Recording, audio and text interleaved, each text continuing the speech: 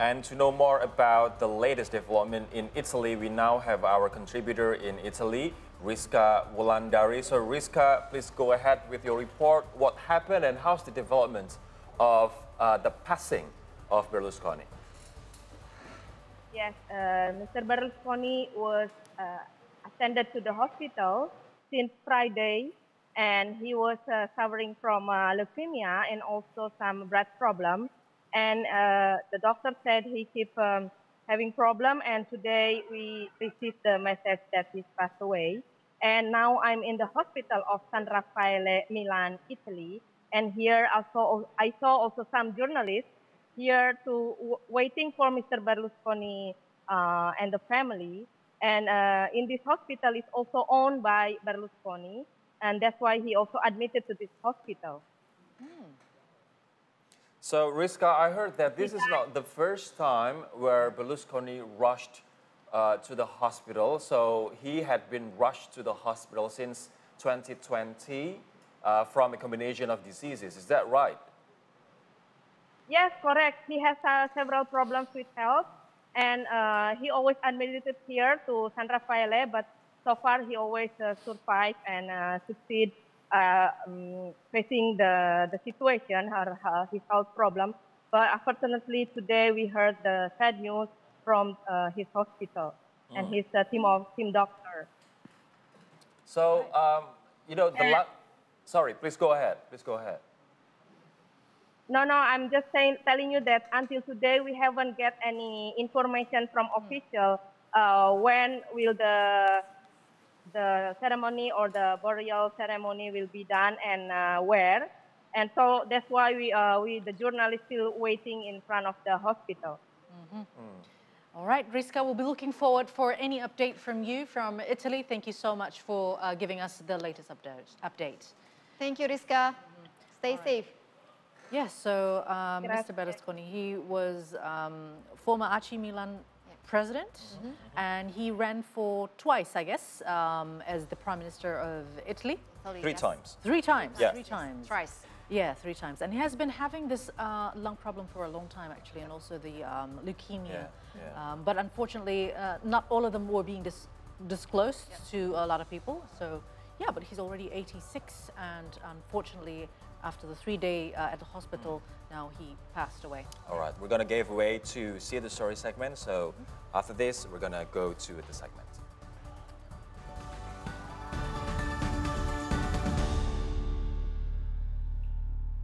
Hi everyone, welcome to the segment of the 3-Hour News Show, which is See the Stories, our favorite segment. And we want to talk about something that is special to the hearts of many people, which is street children. So street children, we saw a lot in the previous years here in Jakarta, when you drive and all that. But nowadays it got less and less, which is good. Which is good. So they're often seen to be negative when they're out on the road because these children never received proper education nor treatment. That's right. And luckily, there are many communities that aim to break that stigma, and one of them is Happy Place Indonesia. Devy Janisca established a community of young people that focuses on the education of street children. Happy Place Indonesia offers various classes for these children, such as aptitude and interest, counseling, art, and more. Currently, Happy Place Indonesia teaches more than 1,000 street children in Bengkulu. And it's very really noble. Very noble and very interesting to know more about what Happy Place has been doing. And to know more about the matter and the activities, we are now connected with Happy Place Indonesia community founder, Devy Janisca from Bengkulu. So Jessica, how are you doing? Janisca, how are you doing, Janisca? Hello, Kak. Hi. Hello. Hi. We're doing great. Yes, it's Rory, Alia, and Maria here. Yes. So, Okay. yeah, we want to talk about Happy Place. First of all, please tell us, how did you come about to build this Happy Place community in Bengkulu? Okay, yeah, of course. So, my desire to create a community appear by accident, which is start from my sense of empathy. The process of growing empathy in myself and finally decided to form a happy place community come from a long journey. Since I was 4 years old, actually, and I Wow. have like to yeah, I have like two little books that tell stories about humanity and social issues.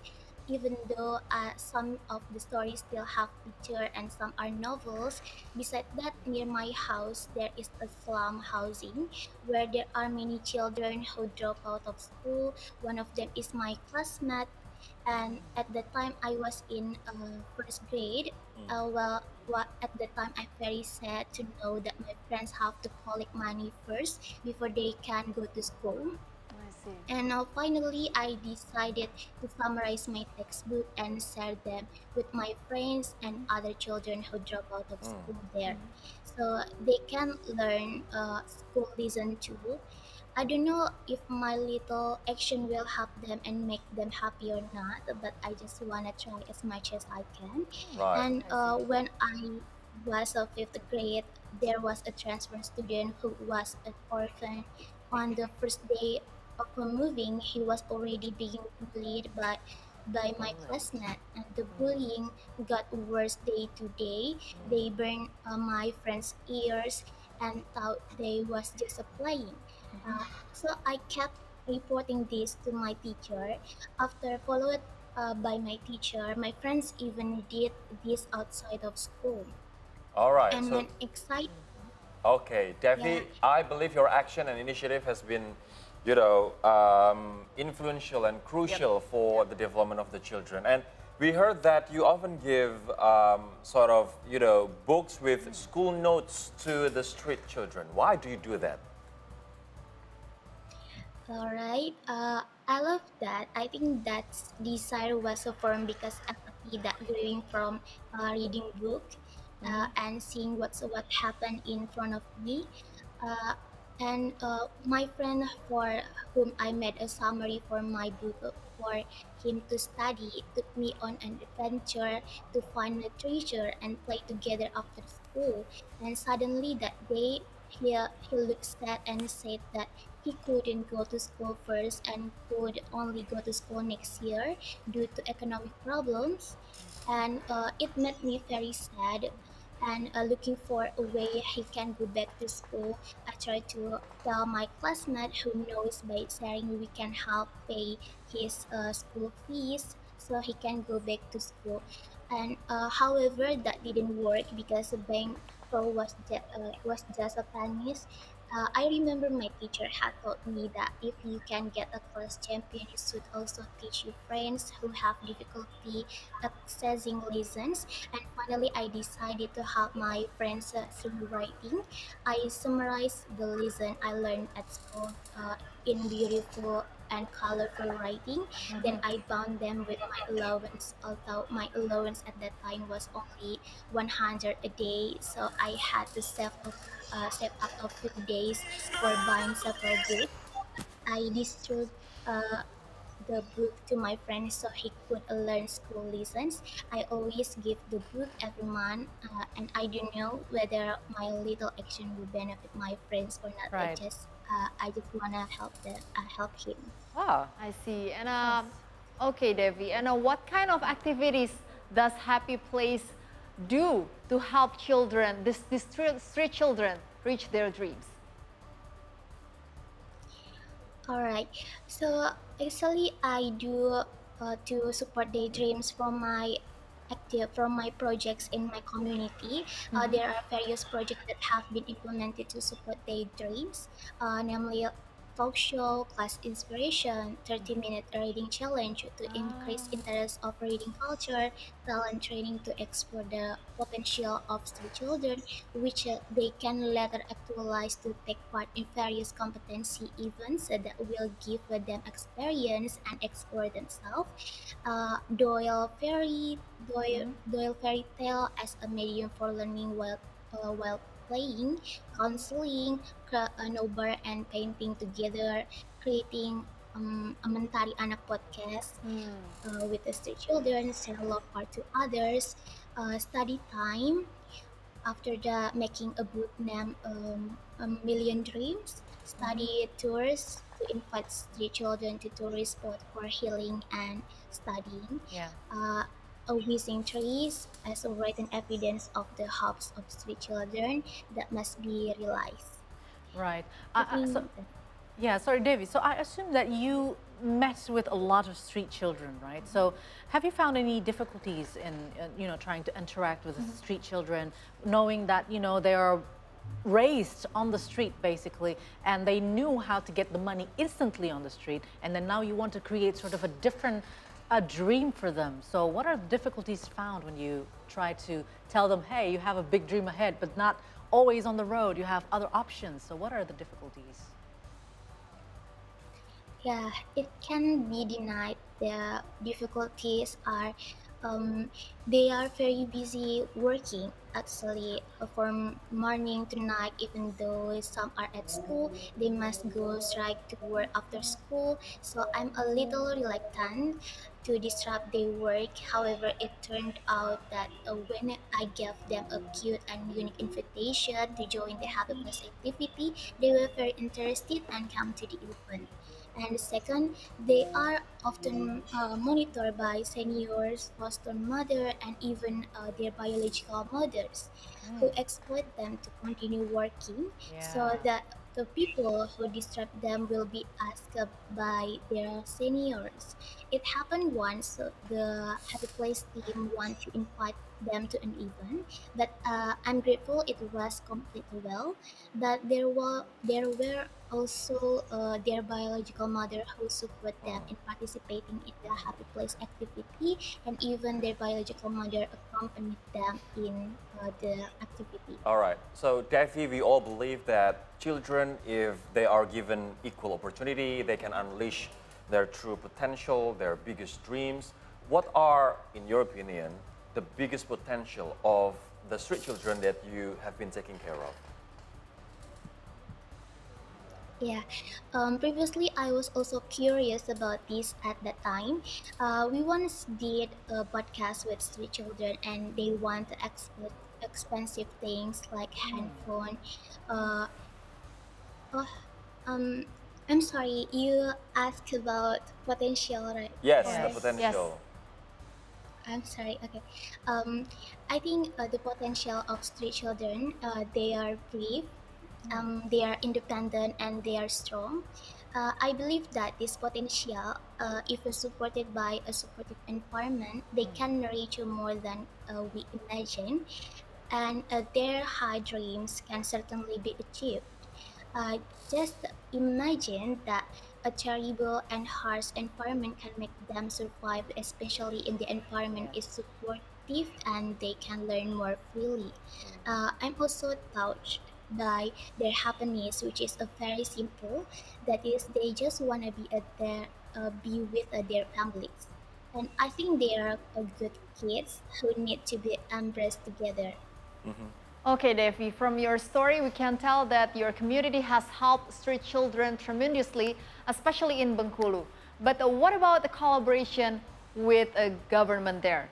Has there ever been one or two collaborations or something that has been going on for quite some time? Yeah, the collaboration is very important, and the team is like a family too.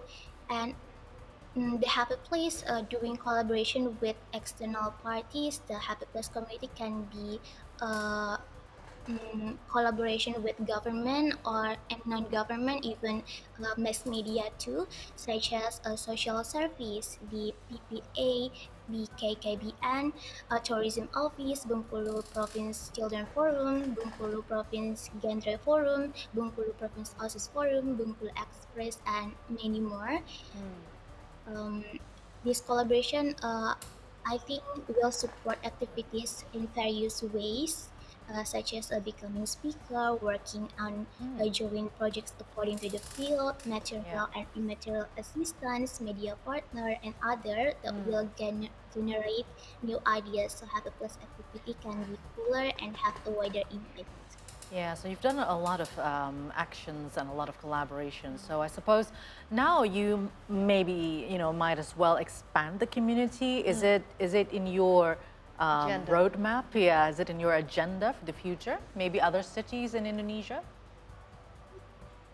Yeah, of course. I really want a Happy Place community have a wider impact on various regions in Indonesia. Actually, a Happy Place activity have been carried out by the Happy Place team in Bali. This made them feel that they know and understand more about the life of street children. Apart from that, these children also feel that Happy Place activity make them happy because they can tell stories with Happy Place team while leaving their work for a while. They also receive parcel and prize to answering quizzes, so they felt the activity were very exciting. And moreover, the impact resulting from Happy Place activity carried out in Bengkulu also had a positive impact. Um, so the positive impact like the realizing the courage to dream higher, increasing awareness of the importance of education, increasing motivation to learn, improve hard skill, soft skill, etc. So I think I really want to expand Happy Place community to other regions in Indonesia. Great. All right. So Devy Janisca Salihi from Happy Place Indonesia community. Indonesia, yes. Thank you so much for your time. Thank you so much, Devy. Thank you so much. Best of luck for Happy Place community. Yeah. It's always very sad when you're on the road and you're driving your car and then you look at the windows and there are like kids. I have two friends actually. Minors. They are nicknamed Ibu Guru Kembar.